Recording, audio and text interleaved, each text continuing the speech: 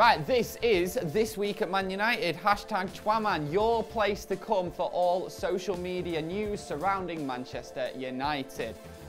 We're in quite a decent position, aren't we, at the minute? It's up, down, up, down, up, down. That is what it's going to be like all season for Man United. And this weekend was very much an up, I thought. 3-1 against Brighton. We did, of course, do well with the win against Partizan in the week as well. 6 goals at Old Trafford. What is going on? What is going on? But really happy to see all the strikers in great form. And I thought the Brighton game in particular, we looked really good. Happy days.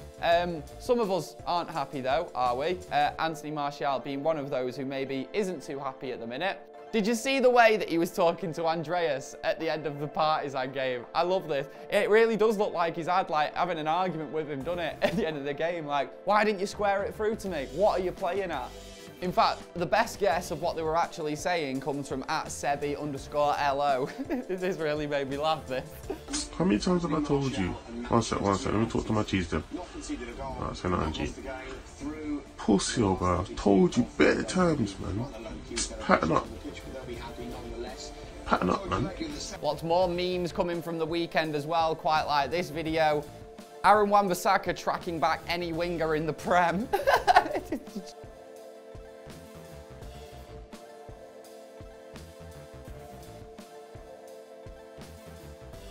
It's true, it's true. The spider is beast, and we love him.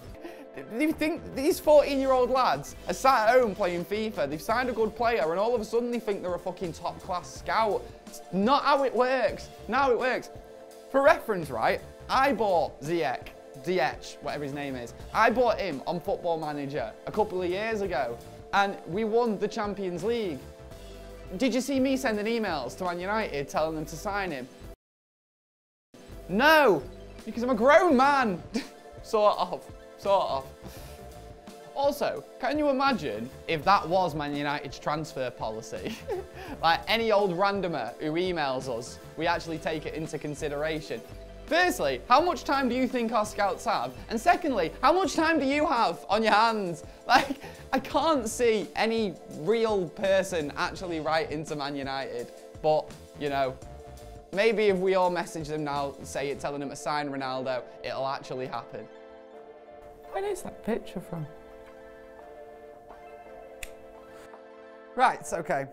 Oh, I don't know how to say it, guys, but I feel like if we all just accept that Liverpool are going to win the Premier League now, then we'll all feel better about it in May. It had to happen eventually.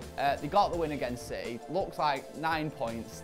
Maybe they probably won't let that one slip. Look, anything can happen in football, but 9 points is a lot, innit? So fair play. The first team to ever win the league in November.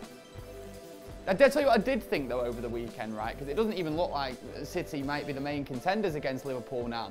It could be Leicester.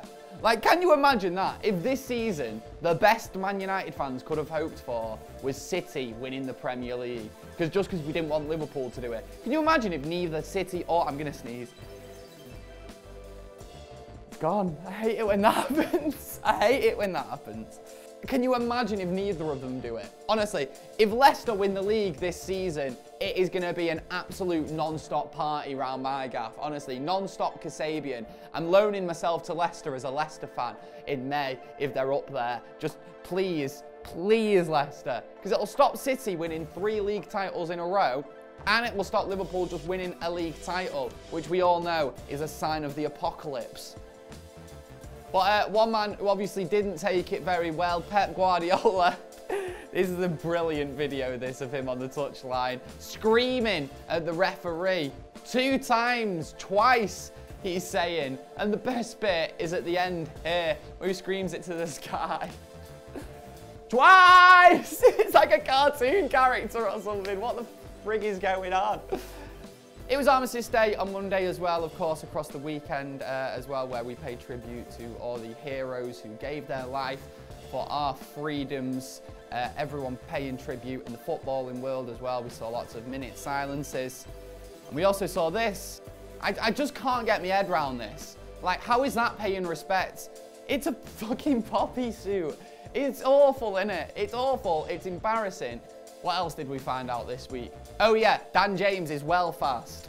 I mean, we already knew this, but this is a brilliant run from him, and he was brilliant throughout the game as well against Brighton. So very, very happy with Dan James so far. He just looks like he loves it as well. I love this quote as well from him recently.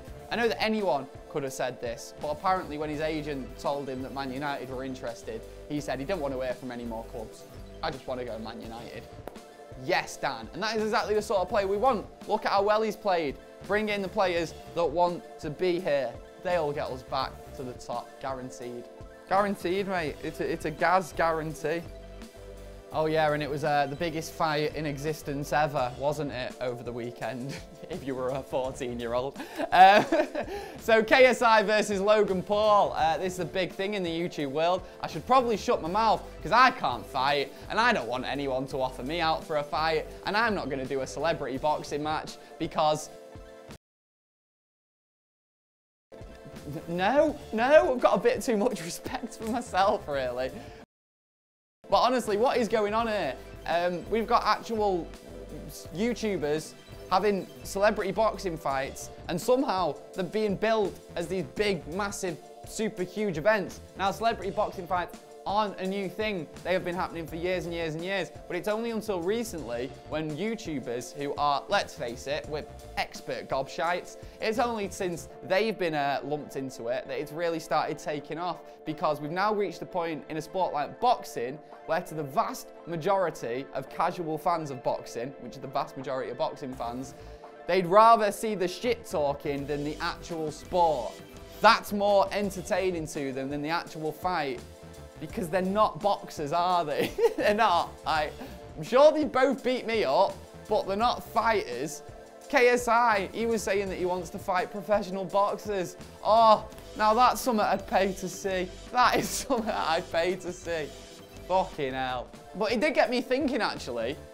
Are there any footballers you'd like to see in a celebrity boxing match? Because we could make this happen, couldn't we? We could get two footballers in the ring, take them to Salford Lads Club, they've got a boxing ring there, and have a proper scrap. I'd love to see it. Who would you love to see? I'd like to see like big City players coming up against big United players, like Mika Richards versus Nemanja Vidic, or Steven Gerrard versus Wayne Rooney, or Wayne Rooney versus Phil Bard. Oh no, actually probably not that one. Okay, that has been This Week at Man United. We'll catch you next week, where we review all the crazy, ridiculous things that happen on social media surrounding our beloved Manchester United.